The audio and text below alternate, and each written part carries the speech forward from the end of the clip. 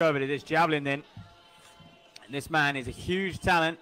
I know a lot in Hungary are excited about him and what he can produce in the years to come. He's challenging the senior ranks already. He's 8 years younger than the competition leader, Raiffeisen. He was born in 2004, so just 19. And for a javelin thrower, that is awfully young. It is an event you mature into. So Gyorgy Herczeg of Hungary. Wow, wow! Hannah, that is absolutely phenomenal. That may well challenge the national record. It looks like that is well over 80 meters. The national record's at 86 meters, and it is held by the man here at Raiffeisen. Goodness me, Gyorgy Herczeg. Well, that just took us by complete surprise. It was a competition which was just sizzling away at the moment, if you like, but it has absolutely boiled over now.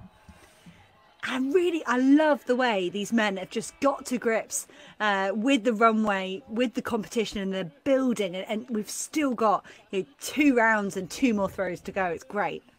Wow, 84.98 for that man. That is just phenomenal throwing, because you know what?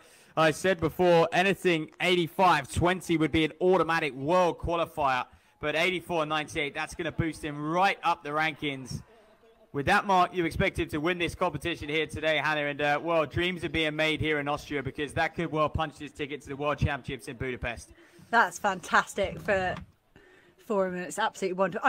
I just think the conditions haven't been ideal. You can see they're a bit cold. You can see they've got layers on, but they're all absolutely sticking to their task here and producing good marks the whole way.